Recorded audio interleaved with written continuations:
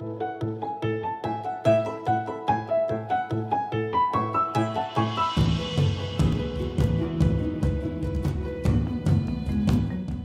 that you're Kami ready, let's help your class do the same.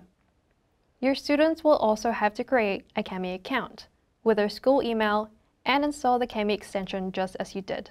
Once your students are all set up, the next step is to add them to your teacher license. Adding students to your license is easy. When you first signed up to Kami with a trial or a Kami teacher plan, you would have received an email with your license key link.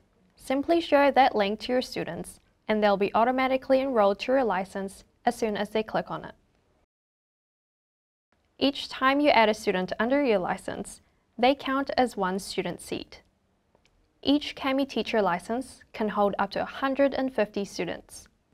If you are using Google Classroom, Schoology, or Canvas, the quickest way to do this is by creating a Kami assignment. Once you push out an assignment, your students can open it by clicking on the Open with Kami button. This will automatically add your students to your license.